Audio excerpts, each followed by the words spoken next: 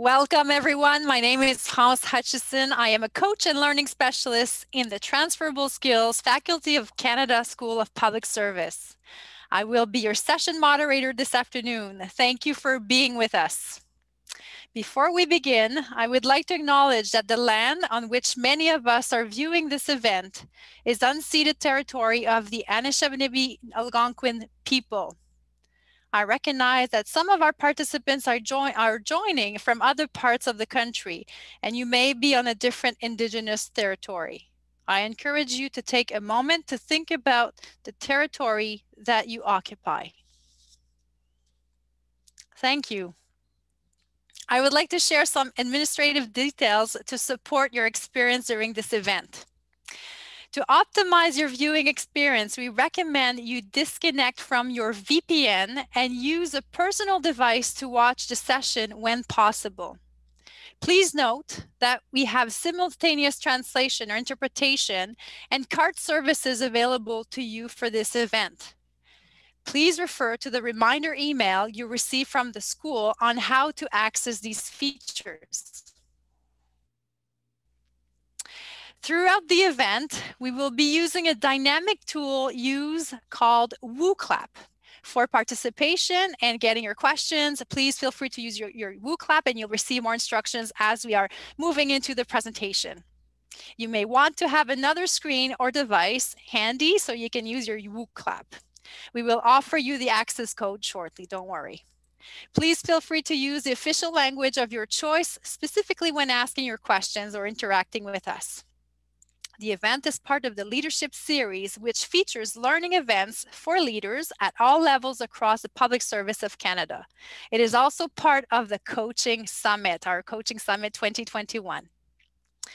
Now, in today's session, we will tap into concrete evidence-based models of emotional intelligence competency levels and explains how coaching can support you and your team in developing those competencies, or these competencies, sorry. So without further ado, it is my pleasure to introduce you to David Cory, President and founder of the Emotional Intelligence Training Company and certified master trainer in emotional intelligence, a well-known topic in the public service, specifically in the Coaching Summit. So David has worked with leaders in progressive public and private sector organizations, post-secondary institutions, and governments around the world. And I must say that I've met David a long time ago at the Canada School of Public Service. Well, you offered us an amazing training on emotional intelligence. So it's my pleasure to welcome you, David, and back to you, David. Thank you so much, Franz. It's an absolute pleasure to be here with you today and to dive into this fascinating topic of emotional intelligence. When I first heard that as the title of a breakout session at a conference, I had to sign up for that. I had to go and hear what being intelligent about emotions might be all about. And that completely changed my career. I was teaching leadership courses, and when I heard about what emotional intelligence was, I thought, wow, what it seemed to me was like a set of foundational skills upon which everything else is built for us human beings. And the more I thought about it, the more I got into it, and the more I researched it, the more I wanted to make sure that everybody knew about emotional intelligence and emotional intelligence skills. So we're here in part because we human beings are evolving. We're evolving away from a more hierarchical kind of arrangement where you may have experienced in your career more of an autocratic or authoritarian leadership style where people told you what to do. And you need to tell people what to do in an emergency situation or maybe on the battlefield, but not in everyday interactions. We human beings don't really like to be told what to do. It's called the terrible twos for a reason. That's the age that we learned that we don't like to be told what to do. And so we would much rather be consulted. We would much rather be engaged in conversation and dialogue. And in order to switch from a hierarchical leadership arrangement to a more collaborative or participative leadership arrangement, that requires different skills of all of us. And so we're going to look at what those skills are today and understand more about what we mean when we talk about being intelligent about emotions. So as France mentioned, we've got this cool new tool called WooClap, and well, new to me. It may not be new to you, but it's new to me. And so France is going to remind you of the instructions for using WooClap. We're going to get you set up on it, and then I'm going to introduce you to an exercise which really makes this concept of emotional intelligence come alive. So I'm going to turn it over to you now, France, to remind people of the instructions for how to get set up using WooClap. Yes, so I think we have a slide on that. So I don't know if we can switch. Exactly. So you see on the screen, there's either two ways to do this. You either take a picture with your phone of that square, and they will lead you directly to the questions and even more the presentation of David's. And so you don't need to have a code specifically. If you're using this image, it will bring you directly there. If you decide, although, to use your computer, you need to type in the information that is right beside the number 1, connect to, and that's the link, wooclap.com/ and then you have the word intelligence and the number 21, and this will lead you directly to our activities and even a section for asking your questions, because yes, there will be a segment after David's presentation where you'll be asked to ask questions. Great. Thanks, France. Okay, so shall we give this a try? Hopefully, everybody's had a chance to take a picture of the QR code and get set up. And so what we're going to do is we're going to create a word cloud together. And I don't know how many people are on the call, but you know, there was a huge response to signing up for and registering for this session. So I'm really hoping that we get a good group of people. We're gonna talk about the qualities of the best leader you ever had in your career. I want you to go back, or maybe you've got that best leader right now, but just think about what that best leader is like. And I want you to type in some words or phrases that really describe the qualities of that best leader. And I see you're doing it now. That's awesome. That's fantastic. This is as cool as it looked. I've not used it before, so I was so happy and encouraged that the Canada School was able to introduce me to this tool. And I think David will need a bit of time because there's so many participants. Like you said, there was more than 4,000 people registered for your event. So it might just bring a lot of activity in that WooClap. So give it a chance for words to just pop in. And at one point, it will probably settle in and we'll be able to read what's happening. Fantastic. I'm just going to read some of the words because I just love what's happening here. So, of course, we've got empathy, we've got trust, and we've got compassionate, and we've got integrity, and we've got inspiration and transparency and resourceful, and listening skills and respect. And humility, and this is fantastic. And why do we ask about leaders? Is it always a leadership course? Is it always about developing leadership?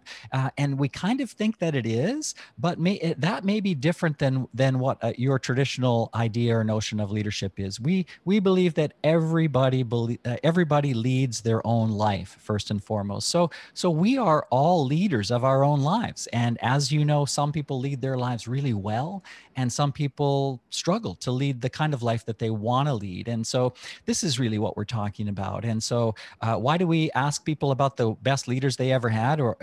And the reason is that everybody's had a leader. Everybody that's been in a workplace has had a leader or a significant person in their life who has influenced them. And this is why we do this, to really have you know that you've all experienced emotional intelligence, sometimes referred to as EQ, although EQ, emotional quotient, is really a measure of emotional intelligence. We sometimes use those terms interchangeably. So, okay, so are we must be close to being done. No, it keeps this exercise. It keeps growing. It keeps morphing and growing and changing, which is so cool. And we're going to have some way of capturing this, correct? We'll be able to to take a closer Yes. look at this at some later. Approachable, led by example. This is just so fantastic. I just love this. And then, of course, what you can think about is you can think about the impact on you.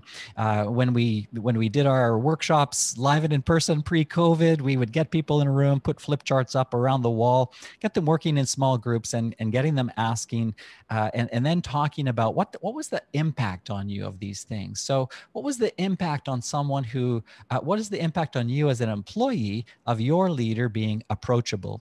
Well, it feels like you feel supported, right? You feel like you can go and get what you need, and you feel supported in your work. Or what was the impact of someone who was a good listener?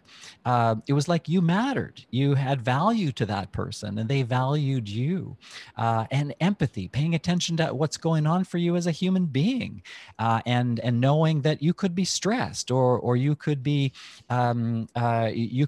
concerned about something, and them being there for you in a more human kind of way. And many of the words that you use to describe these best leaders you ever had are really the kinds of things that we admire in people, the kind of things that we aspire to do, and the kind of things that we aspire to be.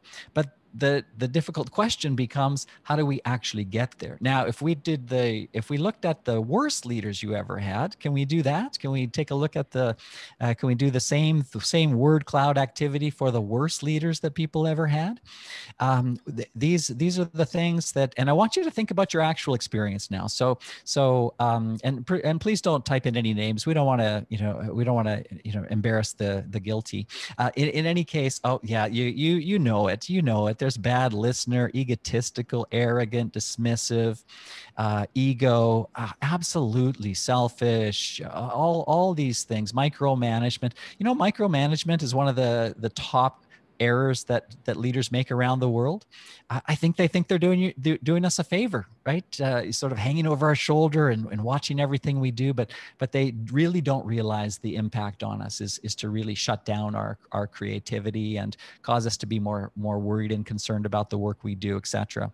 So micromanaging appears more than once. Egocentric, egotistical, close-minded. Bullying. Now, bullying is a pretty extreme kind of thing, and of course is kind of in a class all on its own. And aggressive, uses people, authoritarian. Yeah, authoritarian when really we're moving away from authoritarian everywhere, and snob. That's a good one. Untrustful, close-minded. Coward. Yeah, this you absolutely get the idea of the exercise, and it's fantastic to just get it out there and see that you're not the only one who's had these kinds of people: inflexible, absent, people pleaser, a narcissist. Absolutely, these are all kind of the kinds of words that people use to describe the worst leader they ever had. So it's really interesting to think, how did these people get to be the way that they are? And of course, when we think about our socialization, we think about what we learn, what we systematically learn. What you systematically learned were your technical skills. What you systematically learned in our public school systems was mostly reading, writing, and arithmetic. There was not, I would guess, a class for you in the primary grades, which was all about how to understand your own emotions. My guess is that probably did not happen. David? Yes. I just must stop you, because if some people don't see the screen, they probably need to just refresh the screen. Okay. So if they don't see what we see now or what we're talking about, just refresh your screen, please. Thank you. Great. Thanks, France. So we do this exercise to let you know once again that you have experienced healthy emotional intelligence, people who are using their emotions in an intelligent way and the emotions of others, or people who don't realize the importance of emotions, don't understand their impact on others, don't understand their own emotions, and so they come across as not being guided by their own emotions and what their values might be. Okay, this is fantastic, and it's still going actually, but we should wrap it up in the interest of time and move on and talk about, okay, so what was that all about? Well, when we do this exercise, once again, if we possibly post-COVID, we'll be in classrooms again, and we'll have pieces of flip chart paper up around the room, and we'll be creating these kinds of grids. But when we create them, we look at the quality, and then we look immediately at the impact. And you can imagine what those lists look like now that you've seen all those words used and the things that you know about some of the best leaders and worst leaders that you ever had. The best leaders who demonstrate those wonderful things that you wrote into the word cloud, the impact on you is better work ultimately. And yes, you felt valued. You felt like your leader maybe treated you as a human being. You felt like they included you, they valued you, they challenged you, they believed in you, maybe more than you believed in yourself at times. So many of these kinds of things. And of course, the impact is growth and development and higher discretionary effort and better work product and more productivity, higher morale, higher engagement, higher retention. These are the leaders you want to stay with and work for the rest of your career. And then you look at the worst leaders and you look at the havoc that they wreak on workplaces. They drive morale down. They drive disengagement. They cause people to feel devalued, to feel disorganized, to feel to feel directionless, to feel chaotic at times. And imagine the work product is driven down and people feel like quitting and leaving, and there's limited choices. And so you start coming in later and leaving early and doing all kinds of things to try to take back your power because you feel powerless. And when we think about how this is or why this is, we think about a very simple idea that you all know about, and that is how people get promoted into positions of management where they have the accountability and the kind of the power and authority over the work that you do, and it's mostly by technical skills. It could be that they've been promoted by virtue of their seniority. That happens. And it could also be that they are promoted into a position of management by virtue of their relationship with a decision maker. And in the case of family relations, that's nepotism, of course, as you all know. Okay. So the fact that you had one of these best leaders, how did they get to be a best leader? Well, what we know is that they probably didn't take a course on how to be supportive and honest and have integrity and all these things that you wrote into the word cloud. Where did they learn them? Of course, they probably learned them because they had significant others in their life when they were growing up that role modeled and demonstrated these kinds of ways of being in the world.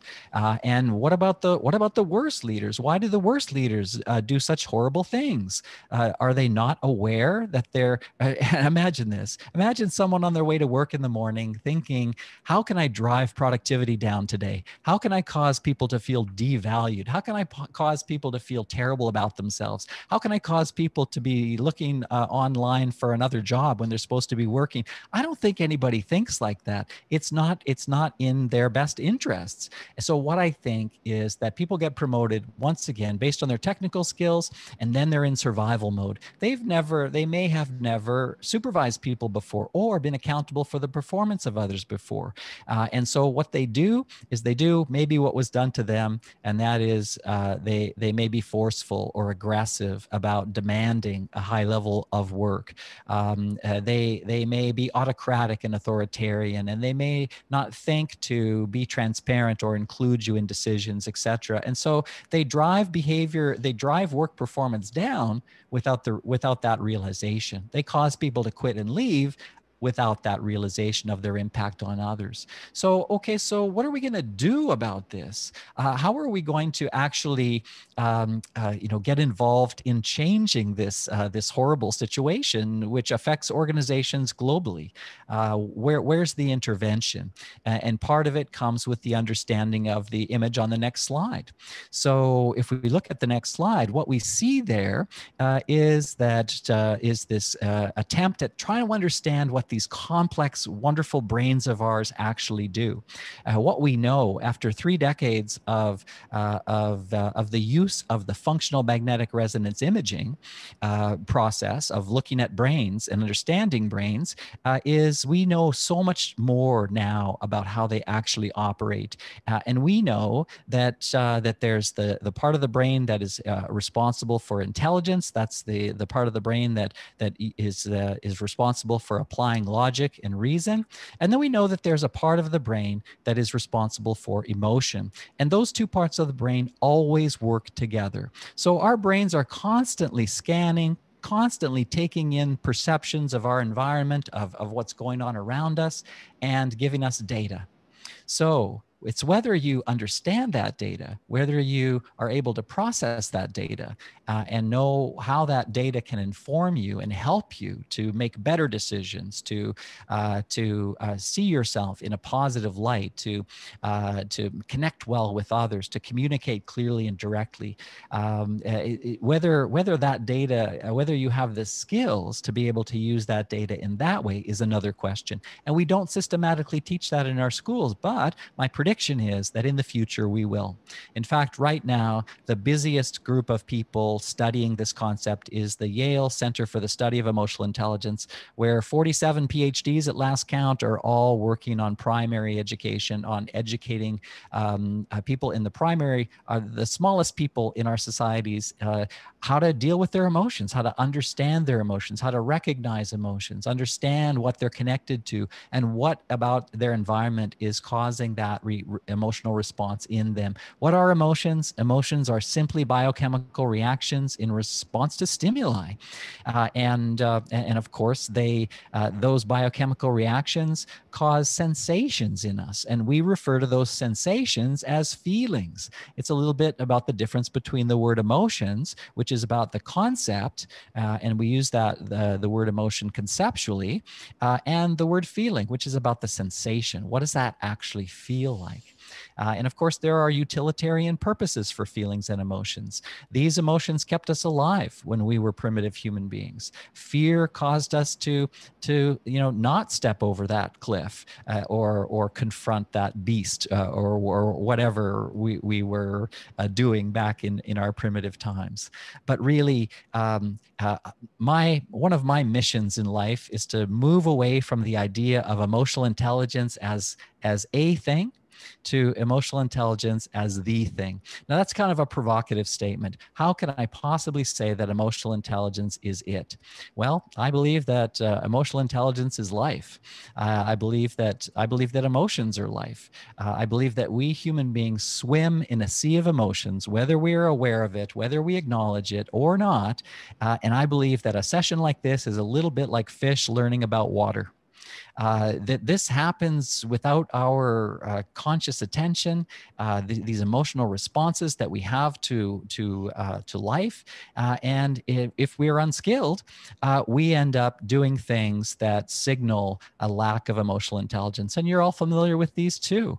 I've created these situations myself, but symptoms of a lack of emotional intelligence skills are mistrust, misunderstanding, dysfunctional relationships, unclear communication, lack of communication. That, when you really want something from your friend, but you hope they get all the clues and all the hints that you keep dropping, but they don't seem to get it. That's a lack of emotional intelligence, the lack of understanding that you need to come out and say what it is that you need and want. And we do that all the time. At the extreme ends of a lack of emotional intelligence, and it absolutely breaks my heart, is what's been happening in the Middle East, just up until this most recent ceasefire. That's a lack of ability to be able to have dialogue, to have forgiveness. There was someone who was saying that the Middle East needs a Nelson Mandela, and one of the most incredible things Nelson Mandela did was to forgive. So, we need to get to that place with respect to our emotional intelligence skills, because violence is probably the extreme in terms of evidence of lack of emotional intelligence skills. We have no other way to relate with each other but to use violence. That's a pretty low bar. Okay, so emotion. There is, you've probably heard there's multiple intelligences, and maybe there are, but from my 23 years of experience of working with leaders in organizations all over the world, I counted it up the other day, 18 government departments that we've worked with over the years, my conclusion is that there's one intelligence, and it happens to be emotional. Jill Bolte Taylor said this beautifully in her really dramatic TED Talk, where she, as a brain anatomist, talks about her experience of having a stroke. She knew exactly which parts of her brain were shutting down, and described what that experience was like. And she said, based on all the neuroscience data that we have now, we've changed our minds in terms of what we think about us human beings. She said, we used to think before fMRI that we were thinking creatures who felt. Now we know beyond a shadow of a doubt that we are feeling creatures who think.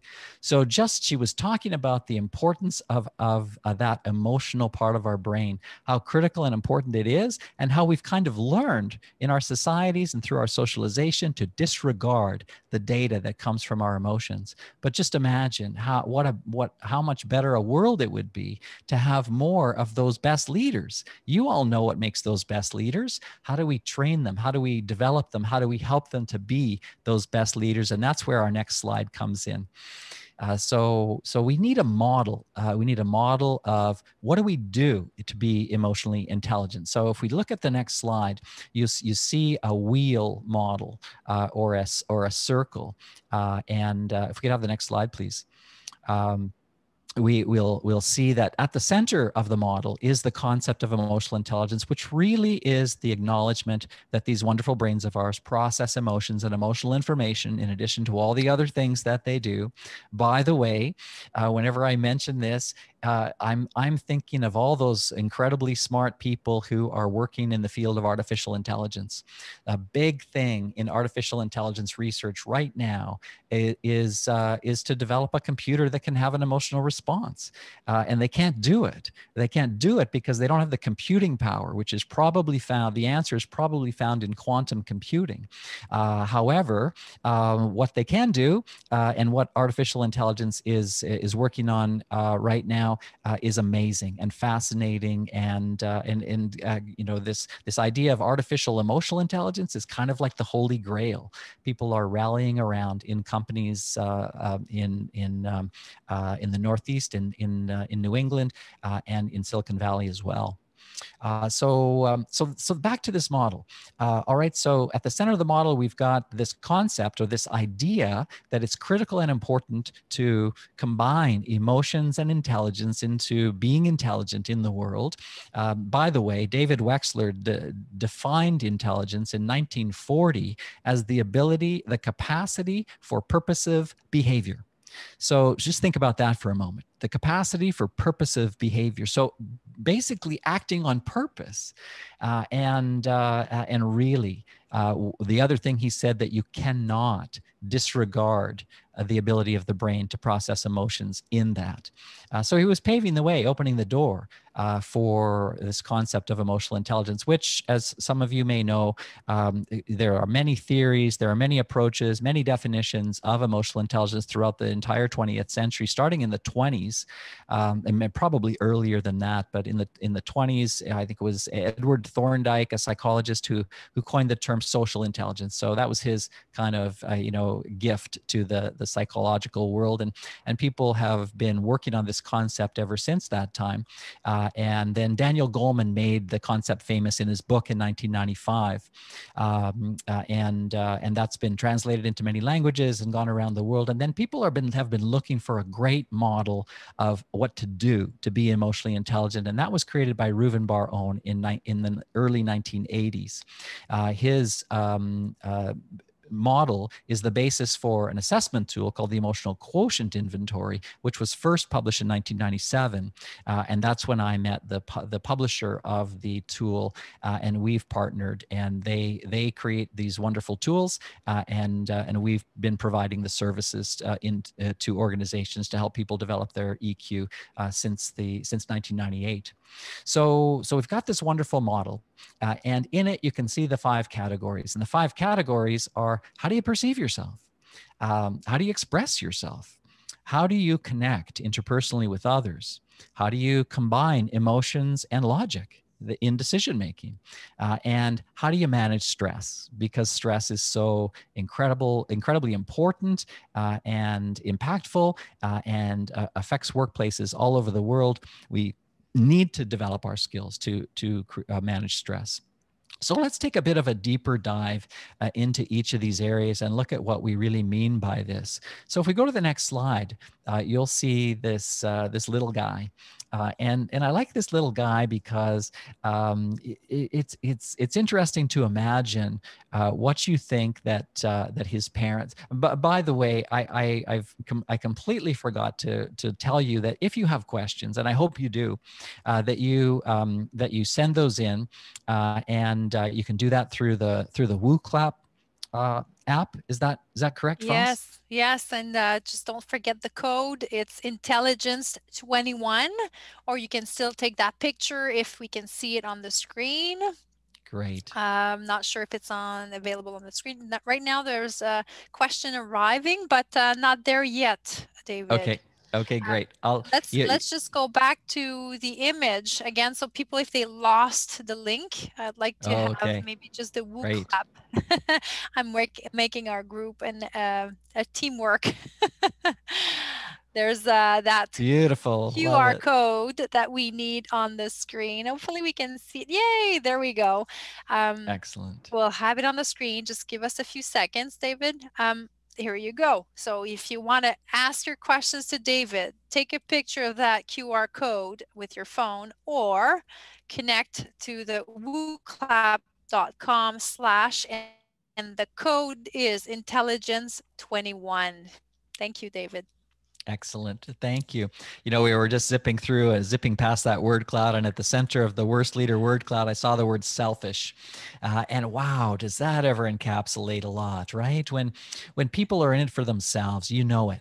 And it speaks a bit about the interesting balance that we've got here in the model, which is self and others. And so we're all trying to strike the optimal balance between self and our needs and our desires and our wants and our dreams, and others and their wants, needs, desires, dreams, and how do we get the right balance for us? And of course that is part of being intelligent about emotions. And one aspect of the model is self-perception. So I think about this little guy, and he reminds me that we all, certainly not all of us, but just imagine this little guy. Let's take him, and imagine what his parents say to him. His parents might say, "You are awesome. You can do anything you want. You can, you can be anything you want. You can do anything. The world is your oyster," kind of idea, right? For this little guy.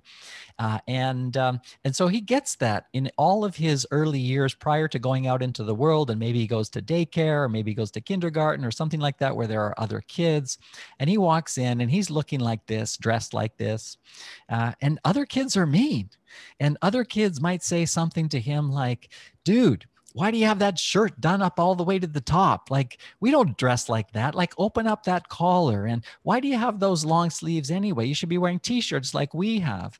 And why is your hair so short? And what's with the goofy grin? And kids say what they think, and there's no filter, and they can be mean. So he goes home at the end of the day, and he's got this different set of messages about who he is in the world and what his value is. Now he's got to try to make sense of that. So he's trying to make sense between what his peers are telling him, and peers are pretty important in our world, and what his parents say to him. And he's got to somehow decide which of those messages he's going to accept and which ones he's going to allow to inform his self-perception and which ones he's not. And that is a tall order in the absence of assistance in processing that information. And just imagine what we could do and how we could impact that. I'm not an early childhood educator. I mean, that's not my field. And I know that it's part of what early educators try to do to help children with their growing self-perception. So we work with adults, and a lot of what we do is remedial. So how do you help someone who doesn't have a very healthy self-perception? Well, what you do is you look at the beliefs that people have about themselves, and you identify those beliefs, and you try to determine, where did those beliefs come from, and what is the current evidence, and what is a better belief? What is a belief that could actually serve you better at this time? And, people ask me all the time, what is the best way to improve your emotional intelligence skills? And the answer is coaching. And so, it's no accident that I was invited this week during International Coaching Week to talk about emotional intelligence, because coaching is the answer. So having a regular meeting with someone with whom you are going to talk about some of these issues and some of these challenges is critical and important in terms of changing some of those beliefs about yourself to adopting more beliefs that serve you better in the world. And how do we ultimately come to accept ourselves? And I see this idea and think of Brene Brown and the wonderful work that she's done in the world. And she has written that wonderful book, The Gift of Imperfection. So, wow, the gift of imperfection, really, it really grabs you. It's like, you mean there are gifts in my imperfections? And when we come to accept that perfection is not a reasonable goal for us human beings, and to understand that there are things that we're good at and there are things that we're not good at. It's like the day my spouse came to me and said, you are a pretty good trainer, but you're a terrible accountant. And if you don't hire an accountant, this business is not going to succeed. When I had to acknowledge that perhaps that was a good idea. So we acknowledge that there are things that we're not good at, and we have to find a way to accept ourselves the way we are. And ultimately, this is about self-confidence. And people who come across with great self-confidence, and people who struggle, and the people who struggle with their confidence, it's harder to really trust than them if they're in a position of leadership. Remember, leadership is my specialty area. That's what we focus on. But again, we think that everybody is a leader because everybody leads their own life. So we're talking about these as being important for you, no matter where you are in the organization, and to be confident, to feel that you are confident and competent enough to do what you want, to be on purpose. That's intelligent. To do what you love. Part of self-perception is you may have seen it in the model, is self-actualization. You may have learned about that from Maslow. Maslow had many great things to say, one of which is that this idea of fulfillment is available to you. Of course, it's at the top of the hierarchy of needs. So if you're struggling for food and shelter, fulfillment is not on your list. You need that. You have to get those things first. So it is about following the hierarchy of needs, getting to self-actualization, getting that sense of fulfillment. And then later on in the model, I'm going to come back to this idea because Maslow didn't stop there. He said it's not really all about you ultimately. And so I'm going to talk about that momentarily. So go do what you love, because the world needs more people who do what they love, who are fulfilled and self-actualized and reach their potential. And of course, we can do what we can have a life that we love by incorporating work aspects, or if that option is not available at work, if we can't make that something that we love and make that fulfilling, then we find fulfillment outside of work. But ultimately, it is about finding that fulfillment, being involved in what is fulfilling for us. And a tip for you here, one tip, quick presentation, quick tips, focus on your strengths. Yeah, there's things you don't do well. Don't worry about those. Forget about those. Focus on what you do well. What is that? And do more of that, and feel good about that, and have some pride that you do that thing well. Let's go to our next slide. David? Yes, France. Can I just throw in the question here? Sure, Because I saw one absolutely. question. Yes, yes, yes, And it yes, links also with your absolutely. strength and do the things that you love. There was a question about hiring hiring leaders and how we can measure maybe their emotional intelligence as part of a hiring process. So is there Yeah. a way we can choose the right people in the right position? And if you're not in the right position, how do you kind of use EI to reorient yourself or hire the right people? Yeah, absolutely. It's a great question, France. And when I first started years ago, I got invited in to speak to a lot of federal hiring groups and staffing groups, and people loved what they heard about the EQI, but nobody wanted to defend it in the case of an appeal. And I get that, and really using a psychometric like the EQI does have some challenges in using it for hiring, but I encourage people to think about using it, or even the model, using it as in an exploratory way versus a predictive way, because the best use of the EQI is in development, but it can be used in recruiting and screening, and again in an exploratory way. I'm happy to speak with anybody offline about the details of how to do that in a way that is ethical and appropriate.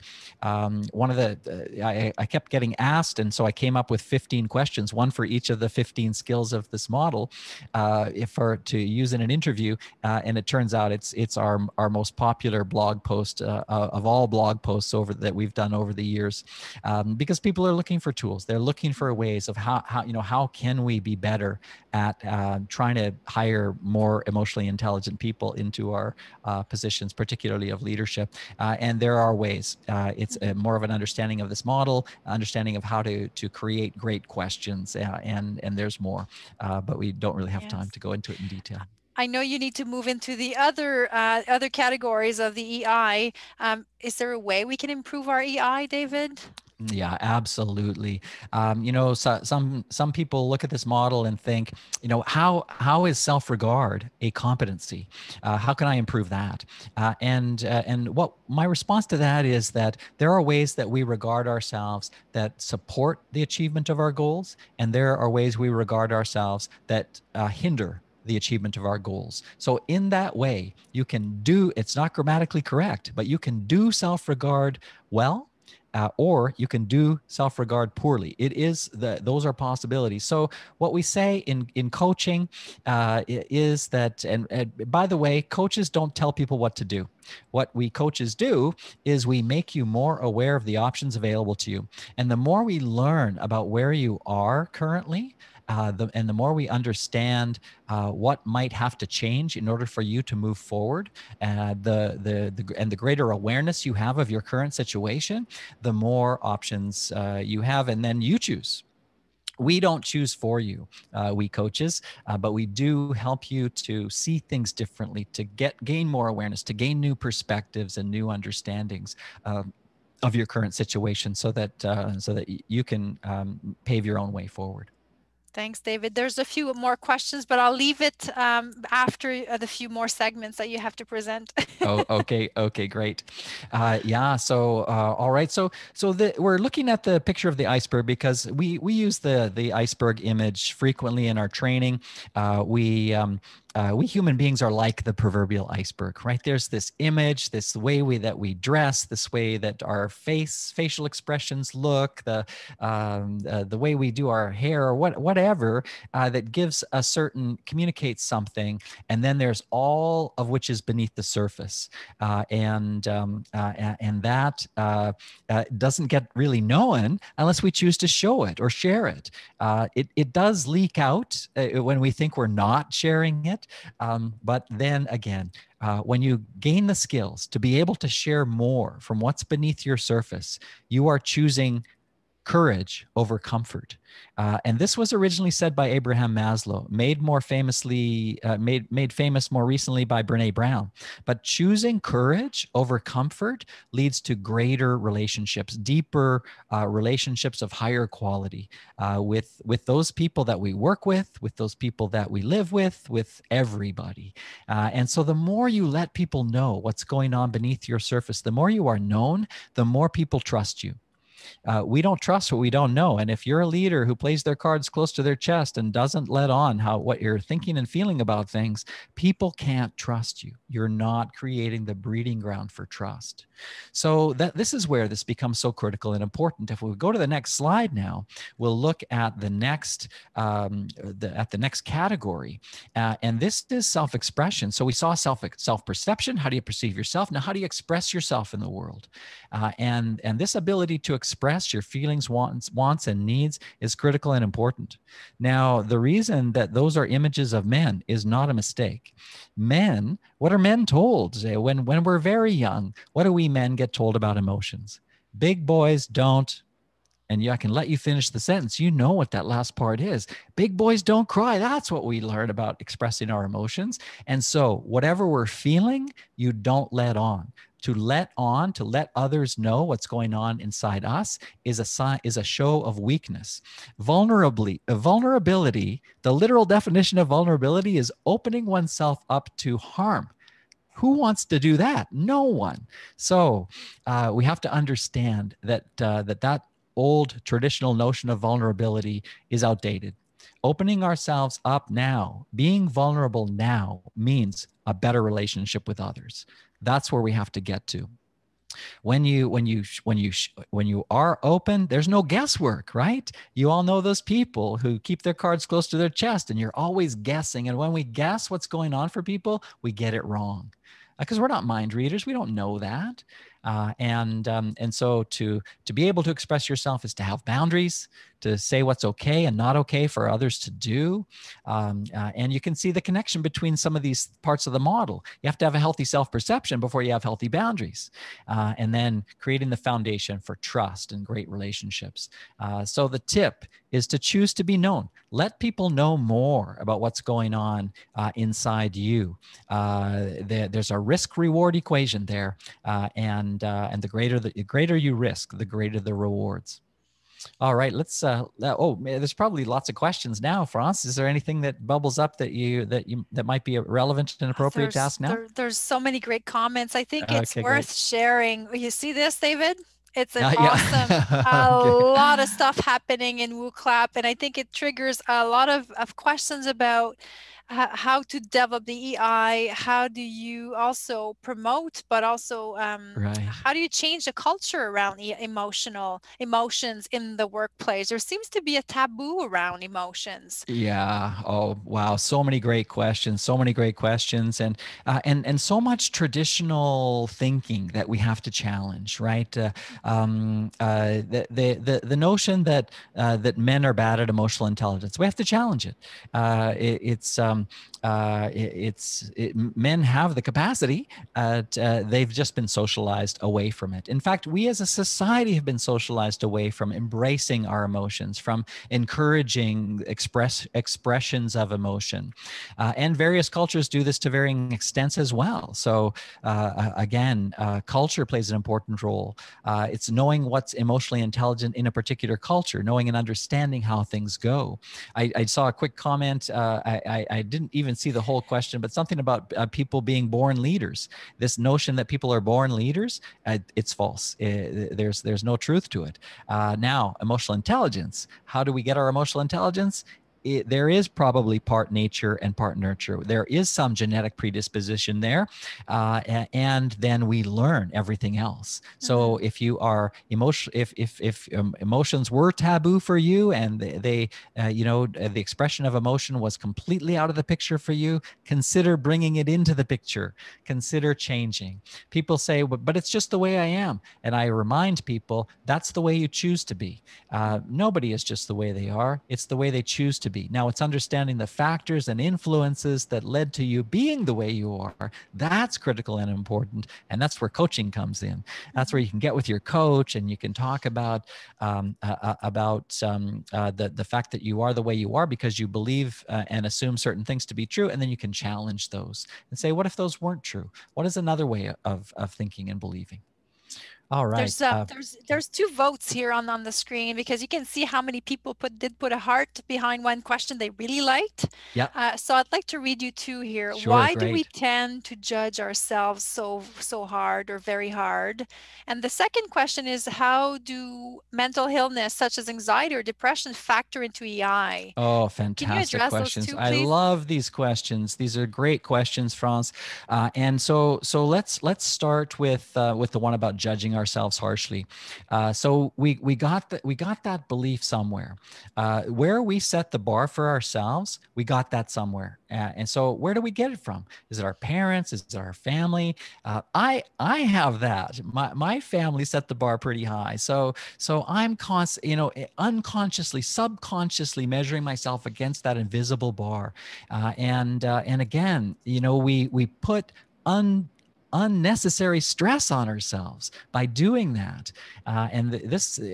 It's the reason why some people's self-regard scores are low on the EQI is because they do have really high expectations of themselves and they've not met their own expectations. So it's about being more realistic, and other aspects of our model come into play, like reality testing. What is realistic for us? What is an acceptable level for us?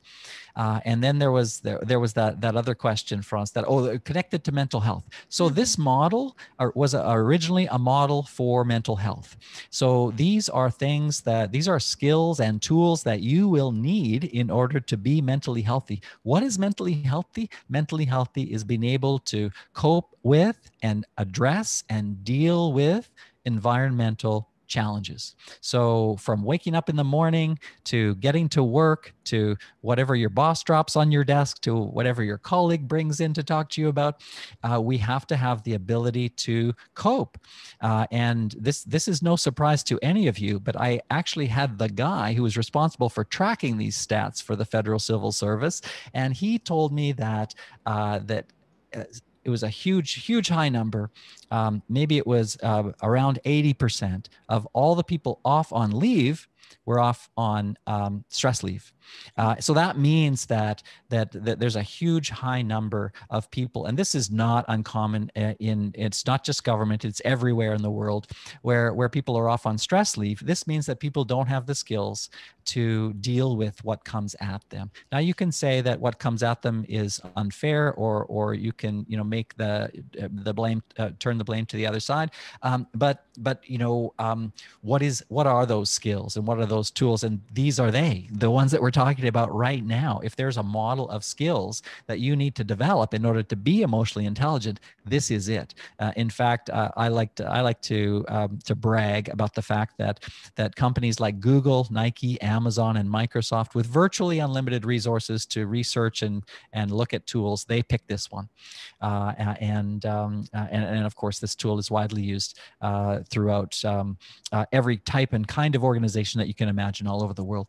So here we are at self-expression and men, and so we've got this socialization that says to men, don't express your emotions, and we have managers telling us in their coaching, why do I have to share my emotions with my team? And the reason, again, is to offer transparency. When you offer people transparency, they feel honored.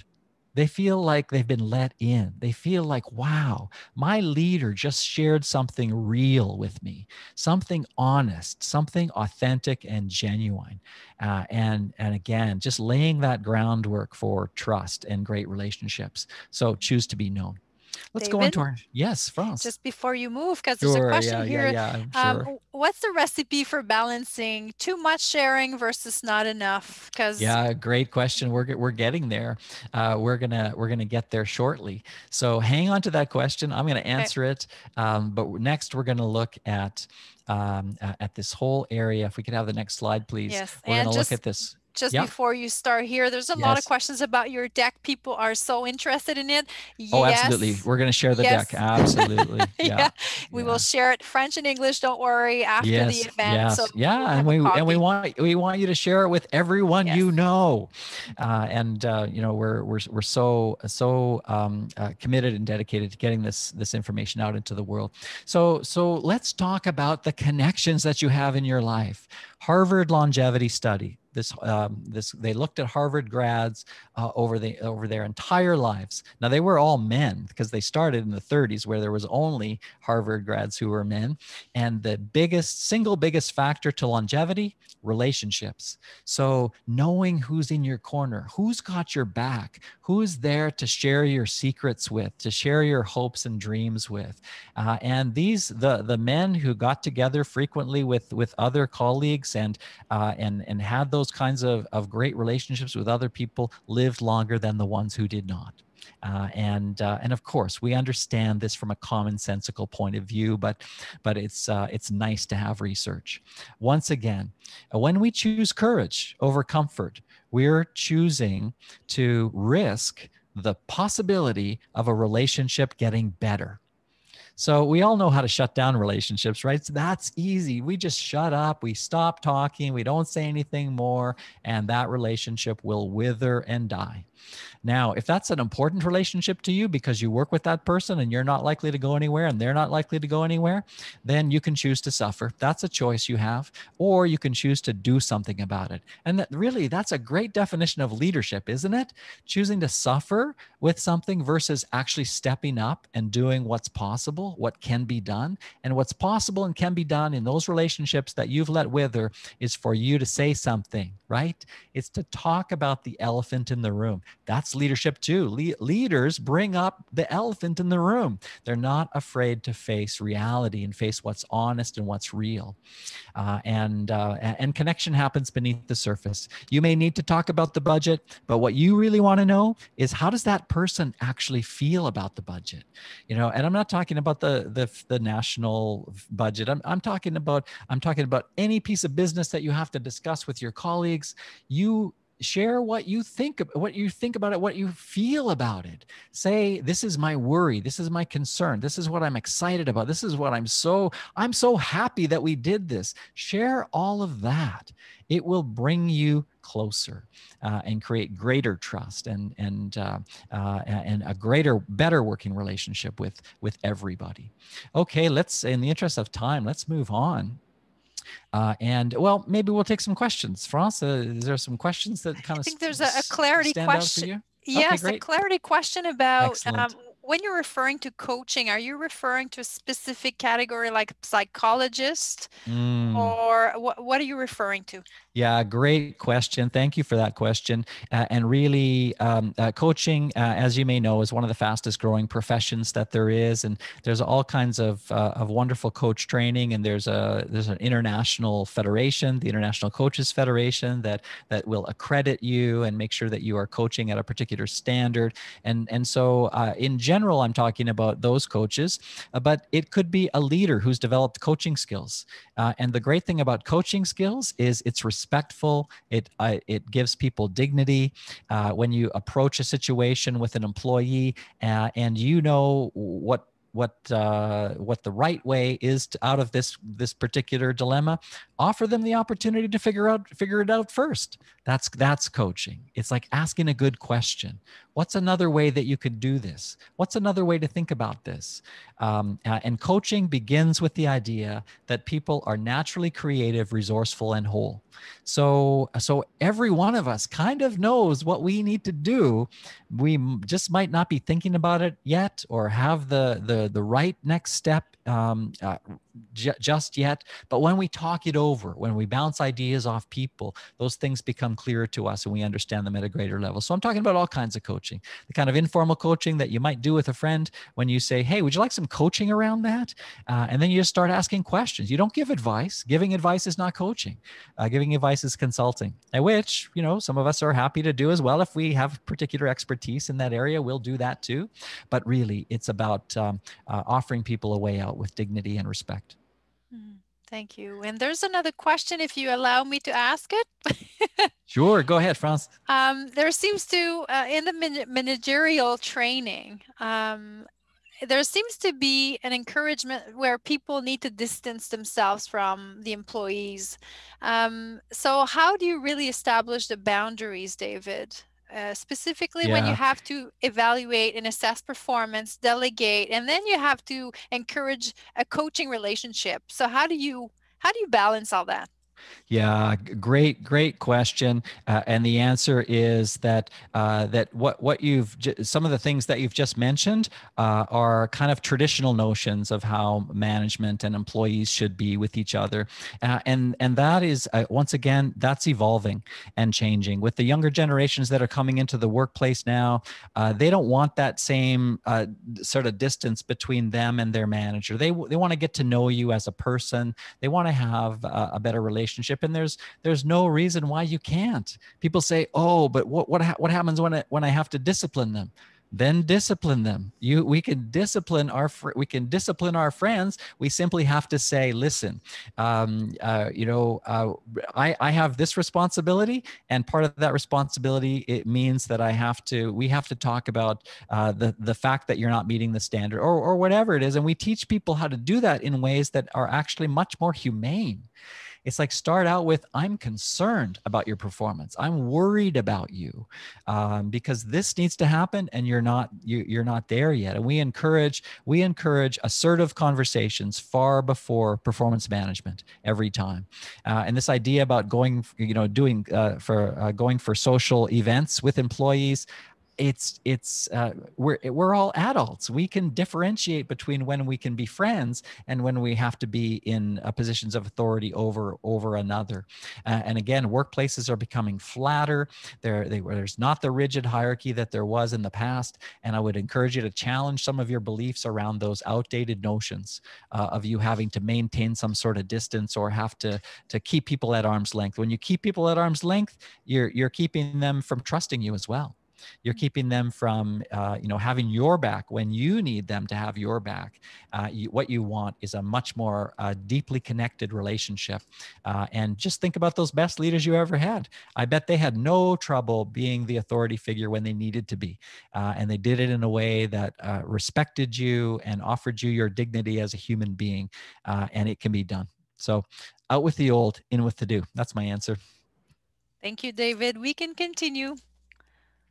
All right, let's go to the next slide and take a look at our next category of EQ skills. And this is where the model specifically talks about the combination of logic and emotion. And so what we've got here is we've got problem solving. Problem solving as an EQ competency is not about your technical skills. It's not about whether you have the technical skills to solve the problems you need to solve in the workplace, but it's all about whether you take action right away, whether you avoid versus approaching, whether you worry versus getting down to problem solving, whether you struggle with the problems that you have versus finding the right people, talking to the right people, getting the right information, and moving forward in a smooth fashion.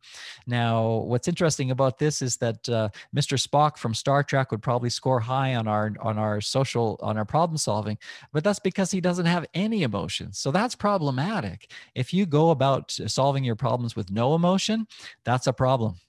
So you do want to consider the people involved. You do want to consider the impact on the organization. And then another part of decision making is reality testing. This is where unconscious bias comes in. And if you've never taken the implicit association test, you might want to look that up. The Harvard implicit association test, which actually tests how biased you are. And when you take the test, it doesn't seem like that's what it does. And then you find out that actually you had your your perceptions of reality, we're biased, and they're biased by our socialization, by our gender, they're biased by our culture, they're biased by the type of work that we've done, etc. And it is the best argument for diversity out there, is to make sure that you have diverse perspectives working on any particular problem. You want to bring in that diversity, and that's going to help you to mitigate against this concept of unconscious bias. So the tip here is to choose to be more aware of your biases. And so the next time you have a group problem solving session, just be upfront with your biases. Hey, I'm an old white guy. I'm biased by that. So that means that I grew up in a certain era. I was influenced and impacted by certain cultural events, etc. And my skin is white. That also biases me towards the world. I've never been sort of discriminated against because of the color of my skin. So that means that I haven't had experiences that others are having, and we really have to talk about those topics which are difficult to talk about, like anti-Black racism and other kinds of discrimination in the workplace. We have to talk about it, even though it makes us squirm and feel uncomfortable. Once again, leaders wade into what is uncomfortable, and they talk about it. They choose courage over comfort, and they choose to try to know better so that we can all do better, and that's critical and important. All right, so that's that piece there, the decision making.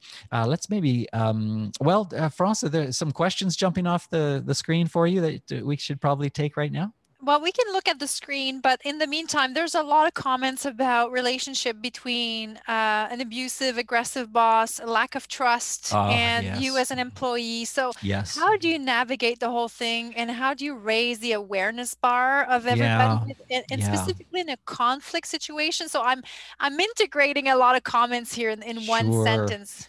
Yeah. We frequently get these kinds of questions, and my spouse who now works in our company with me as a coach and a trainer in the area of emotional intelligence. Her entire career was dedicated to supporting women who were experiencing violence in their intimate partner relationships, and she wrote a book which is used in women's shelters all over North America called When Love Hurts, and she talks about the fact that being assertive against abuse is dangerous. And so we talk about developing these skills so that you can be better at coping with and dealing with and addressing this kind of treatment. But you can learn about drawing boundaries, but abusive people, bullies will just break through those boundaries. That's why people make jokes about restraining orders, because people don't abusive and bullies don't respect restraining orders. They don't respect boundaries, and so it's a very difficult and challenging situation that you're in. The way that we address it, because that's not our specific target area, is we talk about the creation of psychological safety using these skills. In fact, Amy Edmondson, the woman who coined the term psychological safety, said that many managers don't have the emotional intelligence to create psychological safety. So we come at it from that point of view and help people to understand what is abuse, and what is bad treatment, what is ineffective leadership, and what is effective leadership. And so when you're confronted by a situation like that, get help.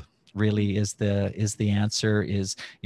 Go through the EAP program, look up and understand what can be done according to the policies and guidelines that govern your workplace, to see what can be done about that. And of course, any HR professional will tell you to document.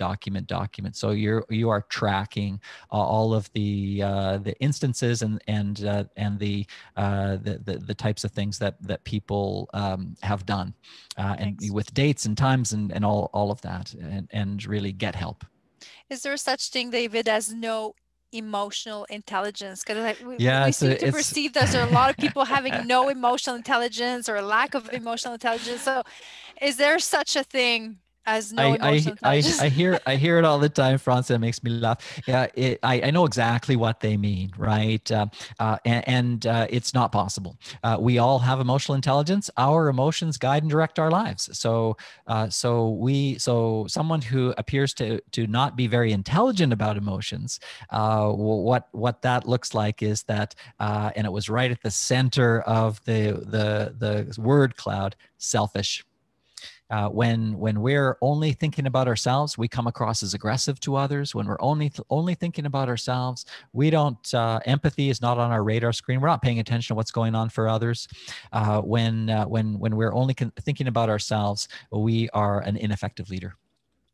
Thank you, David. And there's a lot of questions about resources, books. I know you've mentioned quite a few. Can you just repeat a few and we'll ask the team to Sure. Yeah. write it in Absolutely. clap? Yeah. Yeah. We'll get we'll get a list together for you. The one that we highly recommend in all of our courses and programs is the EQ Edge.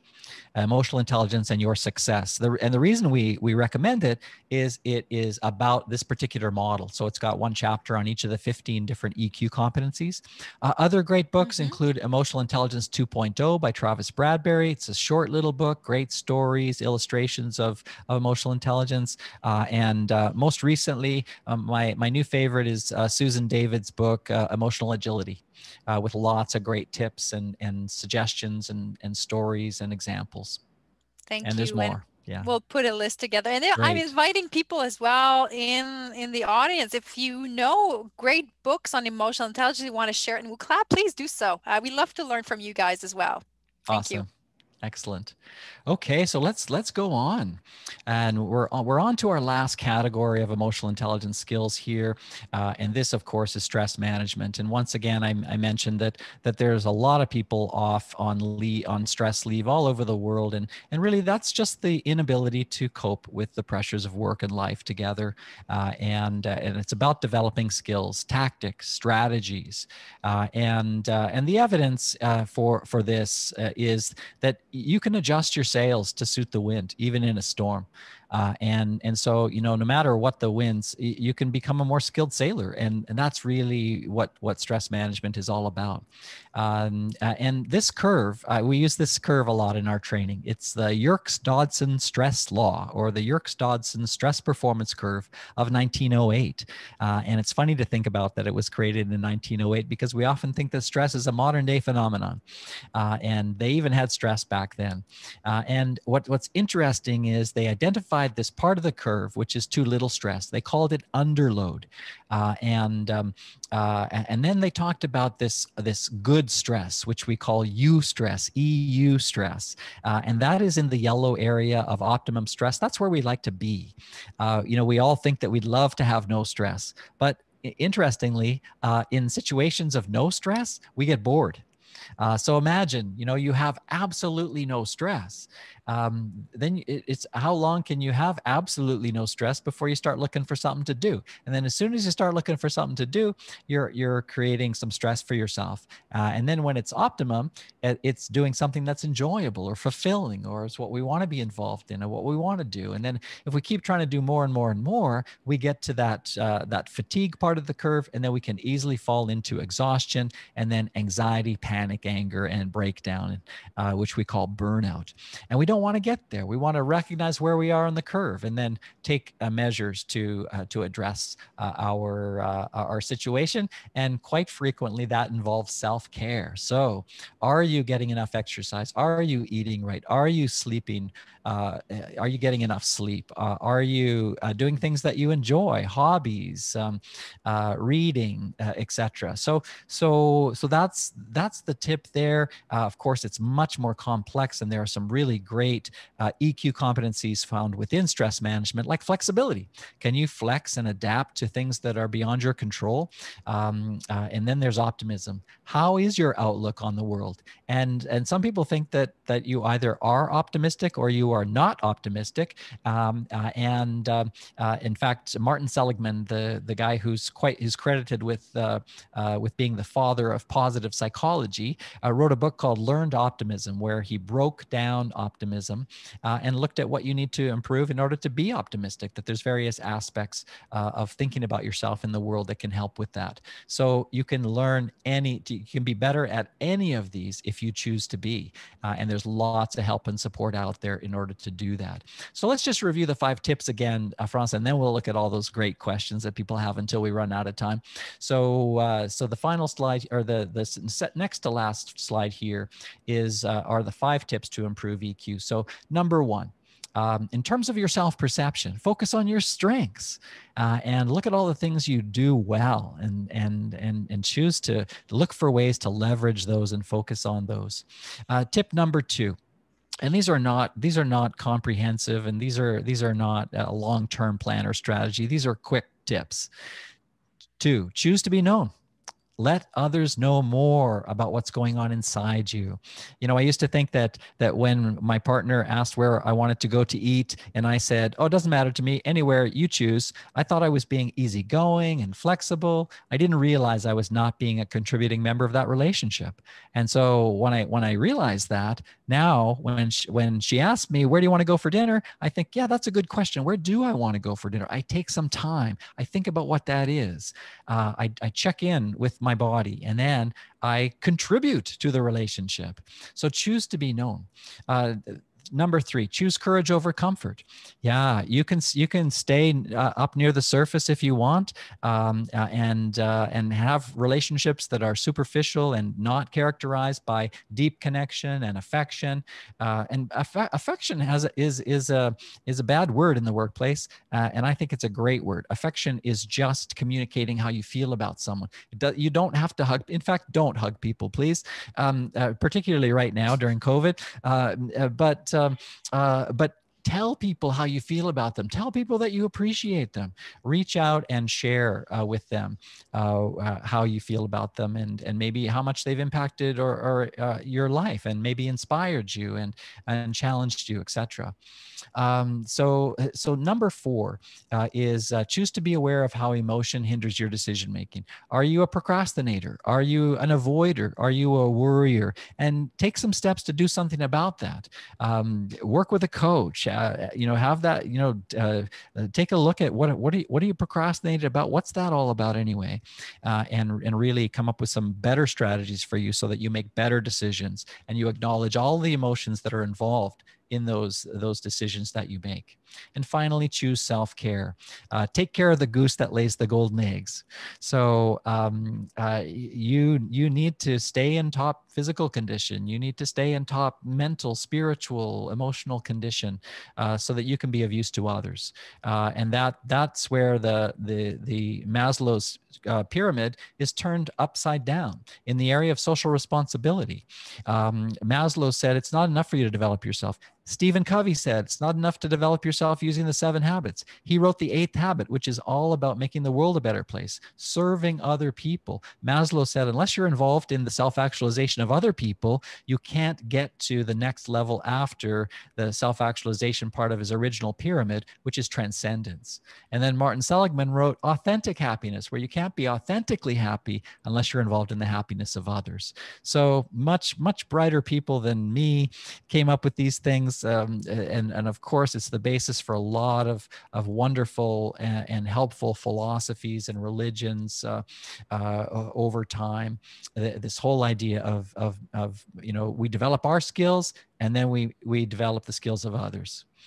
So, all right. So that's where I wanted to end. Maybe we could have the last question up there, yes, or the last slide there, and then we'll take questions. And really, I want to tell you just quickly about this last slide.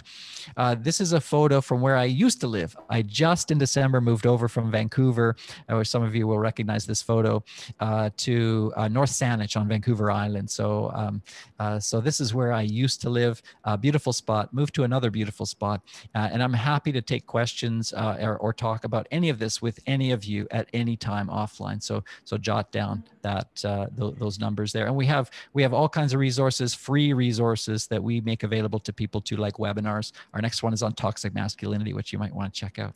Okay, let's Wow.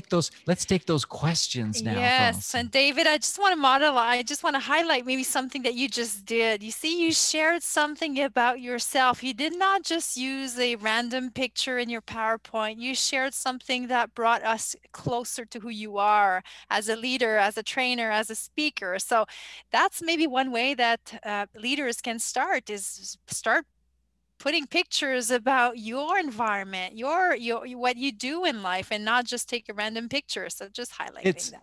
it's one of the things for us that I loved when COVID happened and everybody started working from home. All these news anchors, all of a sudden you were in their homes, and it was so wonderful. It was like, wow, I feel so much closer to that person who just read the news before.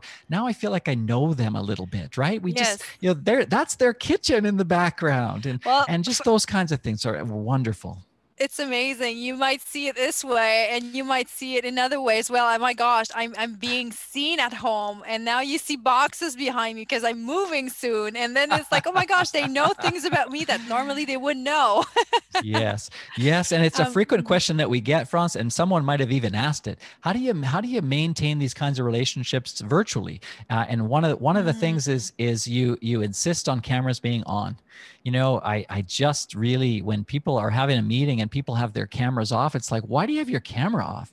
We can't get together in person, but we can approximate that when you have your camera on and I can see you, and I can see your facial expression. I can know how engaged you are. And then there's other little tips and tricks, like going around the room and getting input from everyone at the start of the meeting, just a quick little check in. And then at the end of the meeting, a quick little check out. What are you taking away from this meeting? These kinds of quick little check in, check out, and lots of opportunity for contribution during the meeting. These are ways that you can make virtual meetings much better. People complain about virtual meetings. I have great virtual meetings with everybody, and I Well, love them. this is maybe something we need to grasp on, is the Absolutely. coaching techniques as well, the kind of questions that will bring people more visible and more engaged in the virtual space. So Yes. let's move to the questions, David, because I Great. really want to make sure we address the people's questions. Can we show on the screen maybe the questions? And I have a few in my back pocket for you, David, while we're seeing Great. on the Wonderful. screen. Wonderful. If you are an employee with high work ethic and suddenly have a new manager with low ethic, how do you use EI to interact with the struggling manager? Yeah, Seems to always be because of others. It's not us. It's always others. it's a great question, and there's no one right answer to this, but here's a suggestion. What's it like from their perspective? Put yourself in their shoes. What are their goals? What are their dreams? What do they want for themselves in that role? And maybe ask some of those kinds of questions, like what do you really hope for our department or our team? Help me understand more about how you're setting those goals. Really get into that and just sort of wonder to yourself about whether just by virtue of your asking those questions, and maybe sharing your own goals and aspirations for that team or that department or that group, and just having people don't have the right conversations with the right people at the right time. And if we only did more of that, imagine how much better things would be. So really try to have that kind of honest and admittedly difficult conversation. Maybe get some coaching first. Be with a coach and talk about how you could better address that situation and deal with that situation. Thank you, David. There's also a question about, we've heard the term quite a bit, narcissistic personalities. Yes. How do you deal and how do you increase EI of those people? Yeah, that's a difficult one. And here's, I'm not a psychologist or a counselor. And so, when people use words like that I'm pretty sure are in the DSM, whatever version they're on now, that diagnostic manual for psychologists, I can only speak from my expertise and my knowledge. And so, and I know that people are generally doing their own armchair psychologist diagnosis when they use the word narcissist, but really it's helping people to understand more about their impact. And really, that's what we teach people to how to do, to share the fact that the behavior that the person has had a particular impact on them. And that's really learning more about being in touch with your own emotions and being able to speak about your emotions. So to say to someone, I am feeling, so left out here because you've gone ahead and made all these plans without me. I don't see myself in there. And I just, it takes the wind out of my sails. I don't feel as motivated or inspired to work. And I'm pretty sure that's not your intention, is to cause us to feel demotivated, but that I'm sharing with you now that's the impact. And in light of that information, some people actually change. Some people don't. And we don't have control over whether people change or not. That's up to them, but we need them to have all the information. You need to go home at the end of the day and say, hey, I did everything I can do. I communicated everything and I did everything I think I can do. And now the rest, I just have to find a way to accept or leave. It's another option. Thank you, David. If we can ask the team as well to share again the screen while I'm reading maybe one that really triggered my attention is, are women better leaders than men? Yeah, great question. And there's lots of studies out there about this, and there's several studies recent studies that I read that where employees actually prefer women.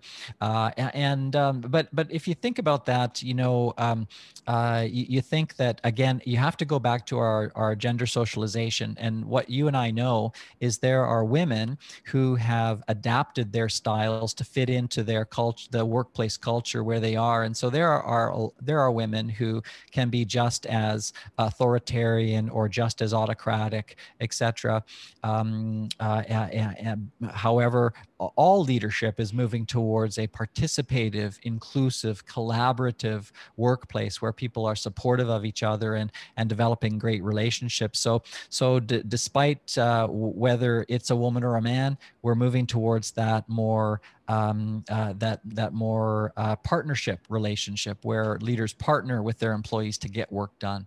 So really that's where we need to shift our focus from the dominance model to the partnership model, and less about whether it's a woman or a man, and understand that our societies have kind of contributed to the way that women and men are with each other, and to the extent with which they believe emotional intelligence to be important, because that's one part, and whether they've developed skills in that area.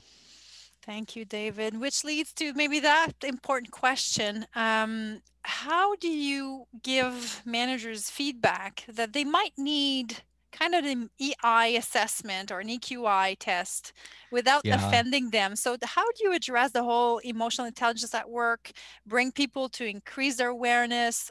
So how would you address this? Yeah. So let me just say, you can't guarantee that you won't offend them. What you can do is you can increase the likelihood that you won't offend them by being as objective as possible. So you're talking about specific behaviors, specific circumstances, specific emotional responses to said behaviors, and you're being as objective as possible. There's no guarantee that person won't be offended. And you can suggest that actually, there's lots of great resources out there to help people to improve, to become more aware of their impact on others, more aware of their own emotions, and better able to communicate and develop relationships with others. So why not leverage that and take advantage of those resources? Thank you, David. And maybe in addition to what you're saying, I know that within government, we have those 360s feedback. I know there's also in the private sector. So how do you use this information from the 360 in order to leverage that awareness and maybe improve EI with maybe another tool that would measure EQIs or the EI? So what would be the flow that you would recommend? Yeah. So a typical approach for us is that we frequently start with the self-report assessment. That's the EQI, the emotional quotient inventory. You respond to a series of statements, and then you get a detailed report, and we review that. You review that with your coach to understand more about where you are currently. While that's going on, for more senior leaders, then we start the 360 process, or the multi-rater process, where we ask others to rate you on the exact same scale. So they're answering the exact same questions about you that you answered about yourself. And then we look at all that data together And sometimes, excuse me, when a senior leader sees the impact that they're having on others, they make dramatic changes. I've seen people say, this is not, they say to themselves, this is not acceptable for me. I do not want to be that person who's impacted people in that way. And they change. And then with coaching and support to make that change, they make dramatic turnarounds. Thank you, David. There's only a few minutes left, and I feel that we can continue this conversation. You've used quite a bit, Absolutely. you've used the word coaching quite a lot. So coaching as a tool for people to raise their awareness, improve their level of awareness about their competency, emotional intelligence, and etc. Yeah. Any last word, any other recommendations you would like to leave participants with? Well, it's kind of like a priority list of impacts to improve your EQ. Coaching is at the top, no question. If coaching is for some reason not available to you through your workplace or personally, and it's, by the way, it's an investment in yourself. Then you're looking at books, you're looking at training courses, you're looking at websites and other resources. And again, I'll put together a resources list to share with those of you who've registered for the webinar today. Thank you, David. And I really love the fact that you can also measure it through a self-assessment, your level of Yes. emotional intelligence, because you can measure with time Yes. how you also improve your emotional intelligence. Yes, and by the way, France, it's an inventory. It's not a test.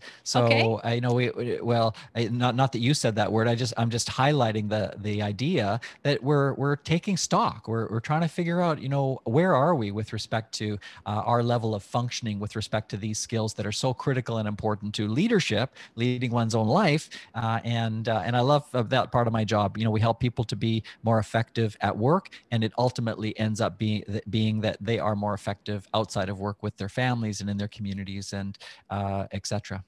Thank you, David. So I'd like to thank you again for being with us today, sharing your knowledge, your expertise, and your passion, and your mission to increase the level of emotional intelligence in the world. I would also like to thank participants. It was an amazing participation today. I just felt that people were connected. They had lots to share, and it's just the beginning of all this.